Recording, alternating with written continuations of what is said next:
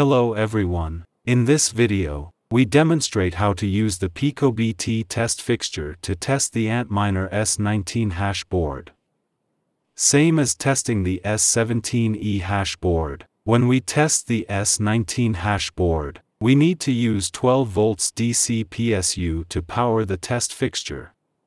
And also need to use an adjustable voltage PSU to power the hashboard, and set its output voltage to 15 volts. Connect the cable of the hashboard, and connect the positive and negative poles of the voltage regulating PSU to the positive and negative poles of the hashboard. Then select the Hashboard S19 model on the test fixture, and press the white button to enter the test interface. This is the PIC toggle button. If you choose PC0, the RST signal stays low level at 0 volt in the hashboard. If you choose PC1, the RST signal stays high level at 1.8 volts in the hashboard. Usually we choose PIC mode. This is the selection button for the number of tests. Select 1, the test fixture will only test once. Select 999. The test fixture will repeat the test continuously, which is beneficial for us to test the relevant voltages. This is the selection button of the test mode. You can choose to test the ASIC chip, or the temperature sensing circuit. This is the PSU confirmation button. When we use the miner's all-in-one PSU to power the hashboard, we need to press this button and connect the PSU regulate voltage cable here.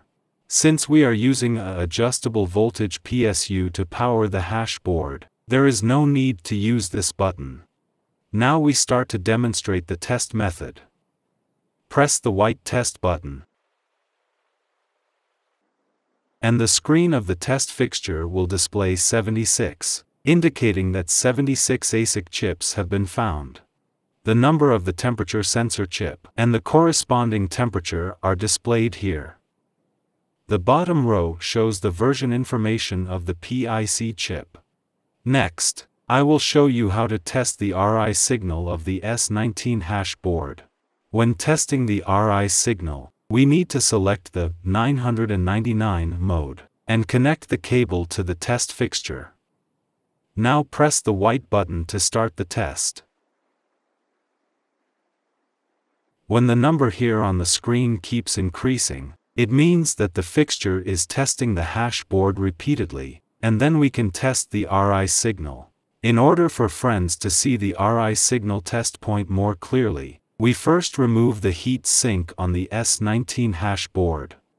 Okay, now to test the RI signal. Let's take measuring the RI signal of this chip as an example.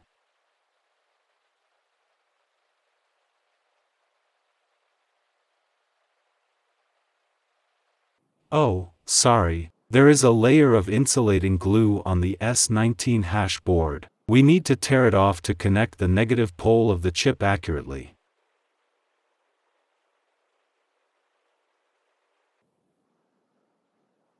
Then connect the oscilloscope probe to the RI signal test point, and place the clip on the negative pole.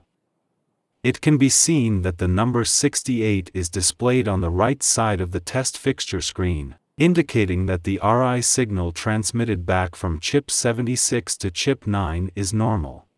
If the number shows 71, we will test backward according to the transmission direction of RI, until we find the chip with abnormal RI signal. Well, that's how the PicoBT test fixture tests the Antminer S19 hashboard. Thank you all.